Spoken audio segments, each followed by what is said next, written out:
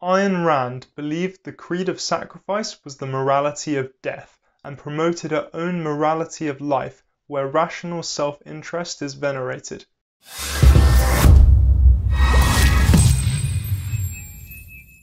Ayn Rand was the founder of a philosophy called Objectivism, which celebrates rational self-interest, laissez-faire capitalism, and progress. In her book Atlas Shrugged, published 1957, America is declining. Industry is staggering under overregulation. Homeless beggars multiply. In the novel, the root of the problem is a disease of the heart. People just don't seem to care anymore, due to being taught by government, journalists, and professors that helping society is man's only purpose. The best and brightest, the men of the mind, who in reality are America's lifeblood, are persecuted by an envious government which confiscates their wealth and enslaves their creativity for the good of society. Eventually, they exile themselves to a hidden valley, and America crumbles.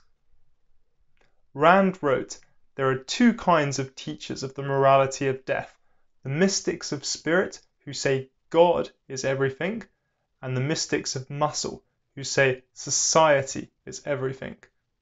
Rand denounced God and society as meaningless terms that impeded human progress. Man's reward, say the mystics of spirit, will be given to him beyond the grave. His reward, say the mystics of muscle, will be given on earth to his great-grandchildren. The two types of irrational mystics can be understood as religious fundamentalists and socialists.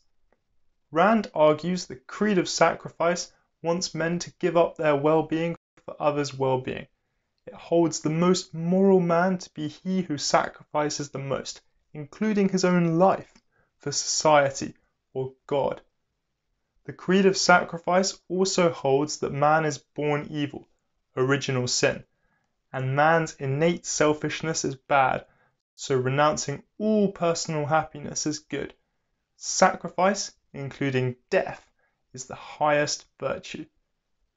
This is why she calls the creed of sacrifice an evil morality of death.